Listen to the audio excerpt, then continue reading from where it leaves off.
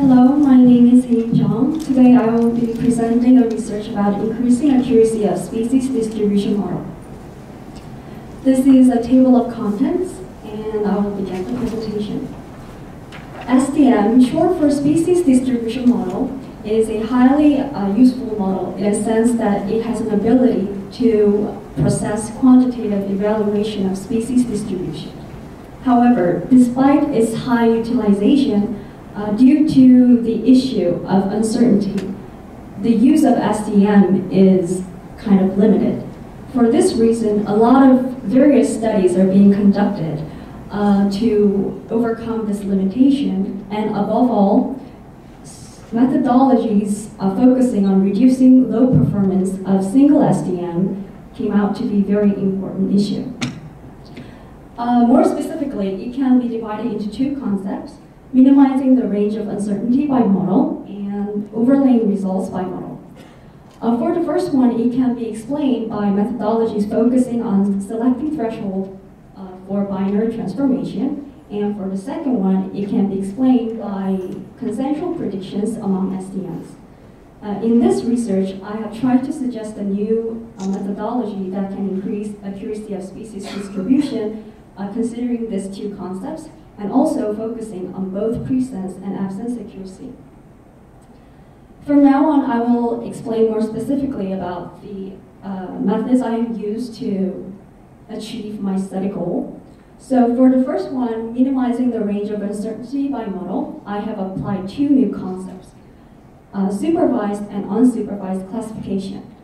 Unsupervised classification is a traditional methodology that a threshold is automatically selected by the model system.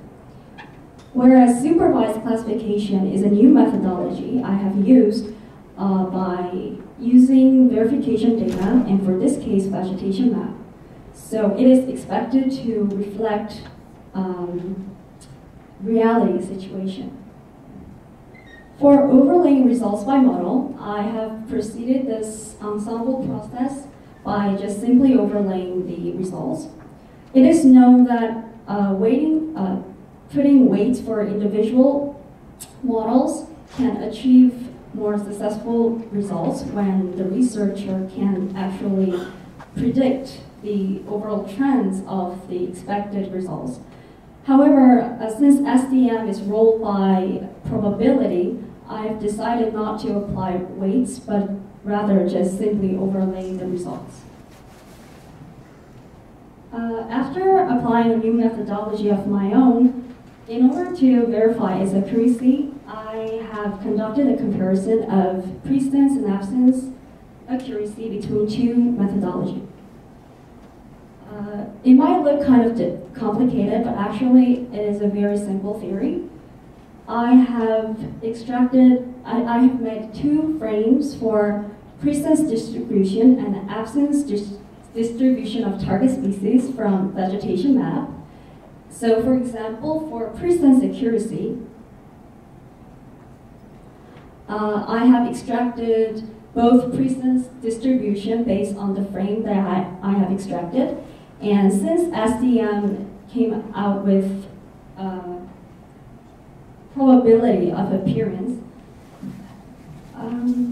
the methodology with more points with high probability can be interpreted as the methodology that shows more accurate for presence accuracy. The same theory can be applied for the absence accuracy as well. So for absence accuracy in this case, the methodology with more points with low probability can be interpreted as the methodology that shows more accurate absence accuracy for this case. Since this research is an ongoing project, I am planning to proceed computer programming so that I can increase the number of iterations, and after all, I am expecting that it can overcome the issue of probability, and after that I am planning to do trend analysis and methodology interpretation. Thank you for listening.